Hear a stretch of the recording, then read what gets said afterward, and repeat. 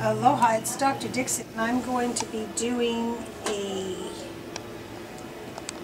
eyeshadow with the new Shadow FX needle. This happens to be pewter in one side, and then I'm going to go ahead and put pewter and a couple drops of scatter because I want to make this side a little more translucent.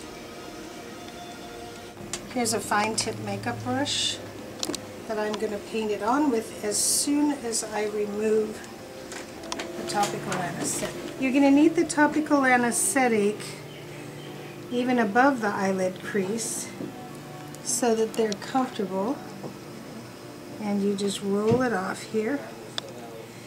And now we may have to touch up your eyeliner, okay, because sometimes this eyeshadow softens the top line of your eyeshadow, okay? So, but I don't want to do that in the same day because then it starts getting mixed up. And so I'm going to train my brain and go right along this eyeshadow crease, right along there.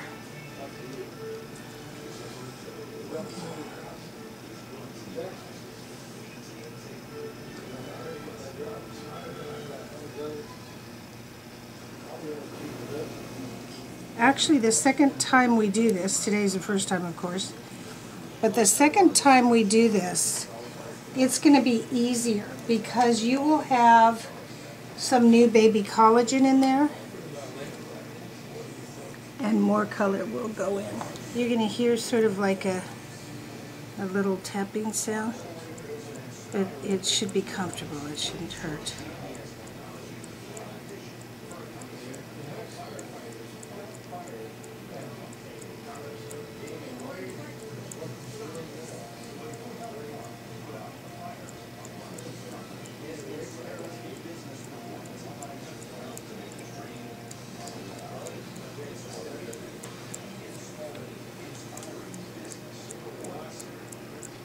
You okay? Mm-hmm.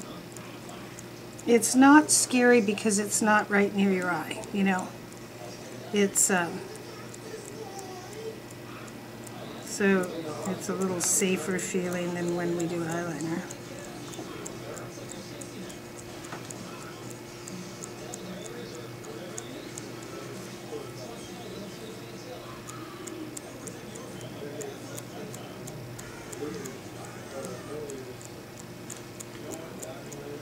I would keep the retin-A away from this because it will potentially lighten it. So even the retin-A micro, or I wouldn't put it up here. It's going to take a few days to heal.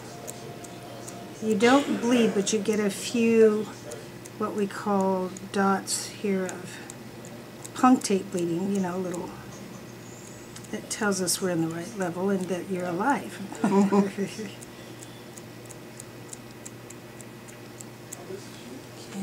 so let's wipe that off. Okay.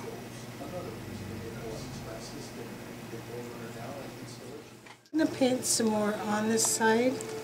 I've got some topical anesthetic on her right side, but I'm going to go ahead and put a little bit of color over that just so it can soak in.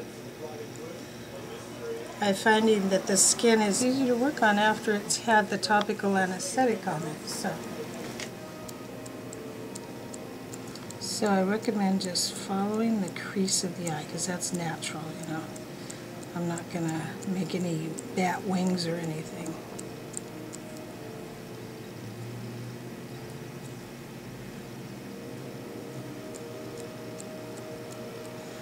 When you go home, it's really you're gonna need to keep this cool. So get a baggie and fill it halfway with water. Throw in about 2 or 3 ice cubes.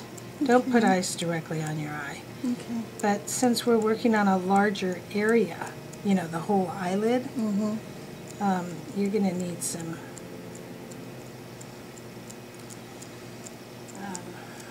ice cubes. Okay.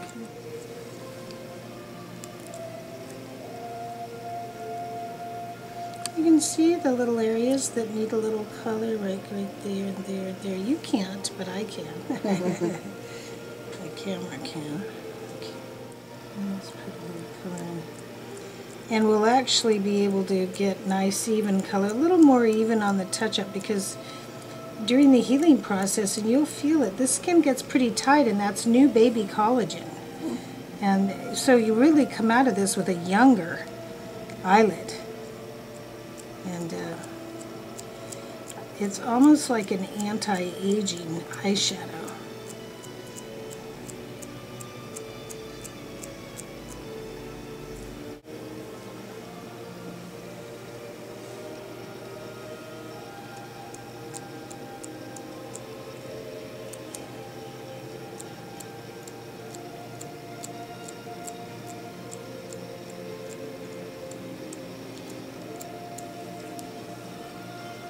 So rather than overwork your little baby's skin here, you might have a few little areas that will need more color, but